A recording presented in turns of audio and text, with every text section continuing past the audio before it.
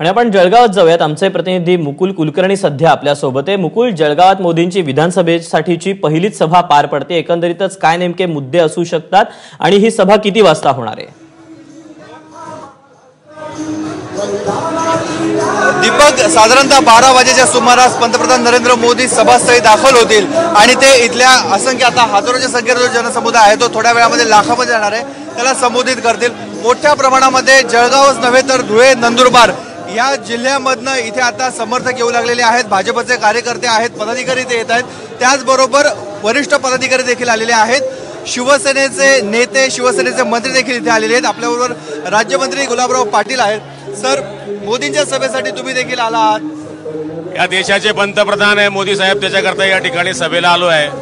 महायुतीची सभा असल्यामुळे आणि या विभागाचा उमेदवार असल्यामुळे मी या सभेला या ठिकाणी उपस्थित आहे। उत्तर महाराष्ट्रामध्ये जास्त जोर बघायला मिळतोय, कारण मुख्यमंत्र्यांची देखील सभा झाली, पंतप्रधानांची देखील सभा होते। हे लोकसभेमध्ये सुद्धा त्याच पद्धतीने सभा झाल्या, त्याच पद्धतीने आता विधानसभेमध्येही सभा होत आहेत आणि मला तरी वाटतं की आजची सभा ही त्याच पद्धतीची आहे।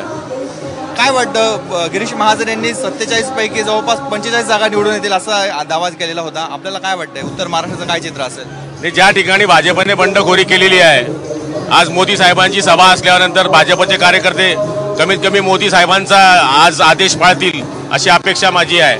आज जळगाव जिल्ह्यामध्ये 4 जागा शिवसेना लढते आहे, 4ही ठिकाणी भाजपचा उमेदवार बंडखोरी करून भाजपचे झेंडे लावून फिरतोय, मुख्यमंत्र्यांचे फोटो लावून फिरतोय, गिरीश महाजनांचे फोटो लावून फिरतोय।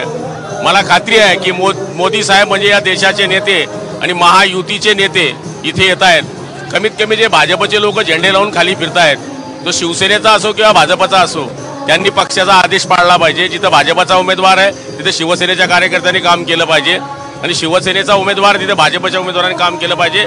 ज्याप्रमाणे आम्ही लोकसभेमध्ये काम केलं तशी आमची अपेक्षा आहे। मला वाटतं या सभेमध्ये तरी कमीत कमी ते आदेश पाळतील, नाहीतर मोदी साहेबांना ते मानत नाही असं मला वाटते।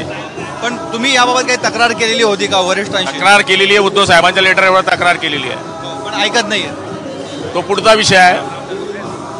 हे गुलाबराव पाटील आहे, त्यांचं म्हणणं आहे की मोठ्या प्रमाणामध्ये भाजपनं बंडखोरी केलेली आहे। जिथे जिथे शिवसेनेचे उमेदवार आहेत त्या त्या ठिकाणी भाजपनं बंडखोरी केलेली आहे। त्यामुळे आता पंतप्रधान नरेंद्र मोदी या आपल्या सभेमधनं बंडखोरांना काहीतरी सूचना देतील, आदेश देतील आणि जी बंडखोरी सुरू आहे ती मागे घेतील असा त्यांना विश्वास वाटतो।